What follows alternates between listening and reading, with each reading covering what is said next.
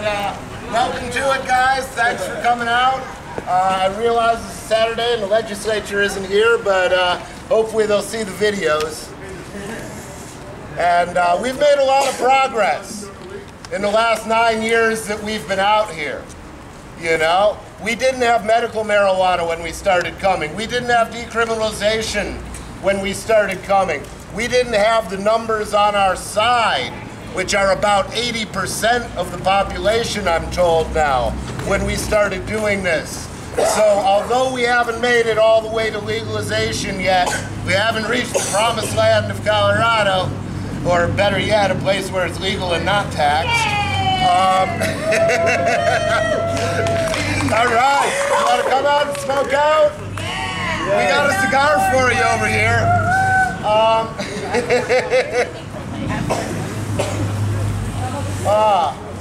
But anyway, since brevity is the soul of wit and tediousness merely limbs and outward flourishes, I will be brief.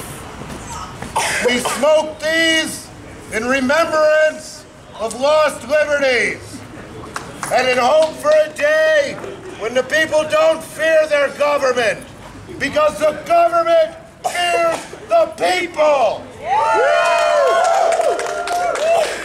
Smoke them if you got them.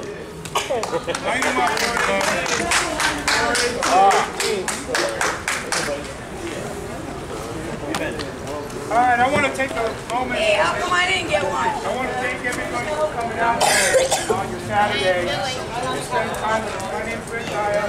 I'm one of our state activists. I've been doing this, like Rick, about 9 years, 10 years now. I'm one of our state's first bases. I help write our rules and regulations and hold our legislators accountable for many years now. And I want to thank the embodiment of the people that are here, because without the people, there's no voice. And it's this energy that you guys bring and share with us, it gives me the energy to keep doing this year after year after year after year. I'm not a lawyer. I don't get a paycheck for doing this. I do this out of the goodness and the kindness of my heart, and for the state of Hampshire, for our citizens and the patients who suffered, and those who've gone on before us and have passed away. So what I want to do is just take a moment, like I do every year, take a moment of silence. For those of us who have gone on before us and passed away before we could bring legalization. For those of us who sacrificed their lives and their health and their families to help people like us have a voice in this house to help bring legalization to us. Please, let's just take a small moment of silence for those of us who really put it out there as warriors and gladiators all these years.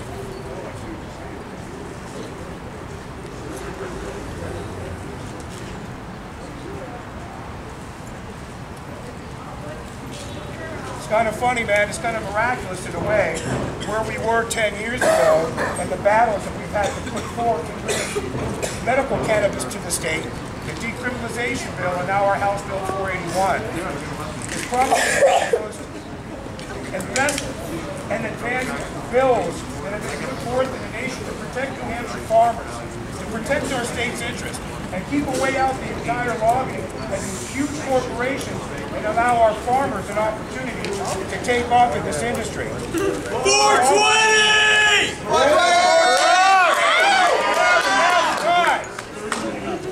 Please do.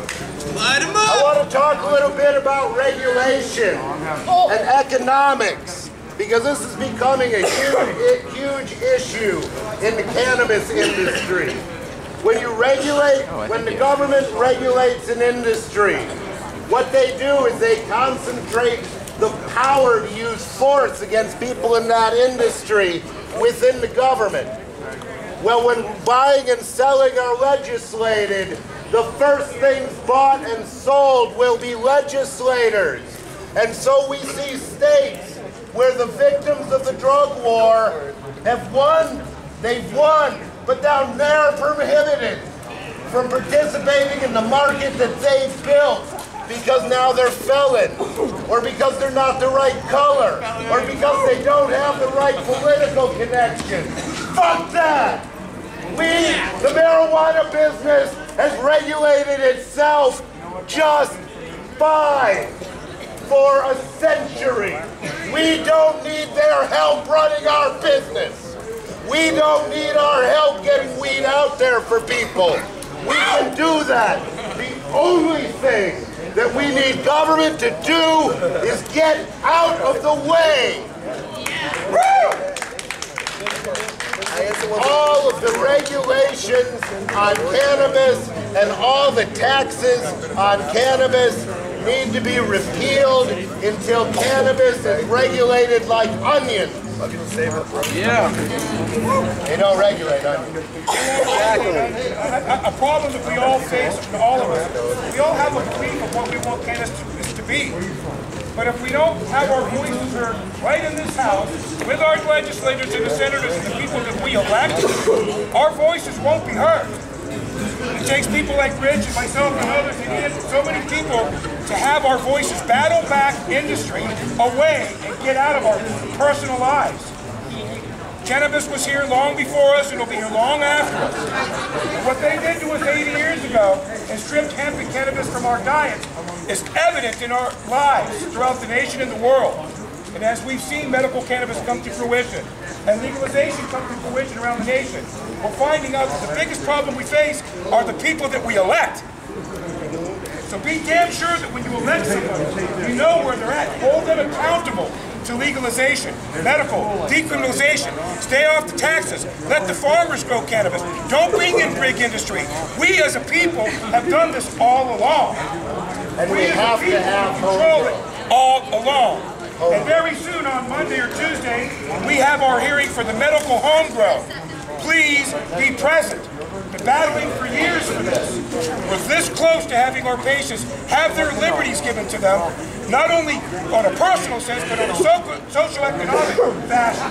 People should have a right to grow their medicine and bring their homeostasis and their well-being upon themselves. There's only 1% of doctors in the nation that even understand what an endocannabinoid system is, or how it balances or orchestrates our being. Everybody's different. We can't take a milligram of this or a milligram of that. We medicate ourselves steadily. We don't end up like people that are on prescribed drugs that they overprescribe on us. We self-medicate. We bring our own health and wellness in balance. So to have a government try to reach over my personal boundaries, that's out. That's why we need to have people like me and Rich and those of us that are here step up to these legislators and tell them the truth. Bring your data, bring your science, bring the information that you have, bring your story. Tell them what you believe is the truth. Because I'm here to testify. That's testify! Doing that for years for us. Every one of us needs to stand up to bring legalization to New Hampshire once and for all. I've been saying this for years. Now is the time for a newer New Hampshire so that we can all experience liberty in our lifetime. And I've been living by that for years now. And it encouraged me to have people like yourselves come and support us. Because that's the only thing that keeps me going.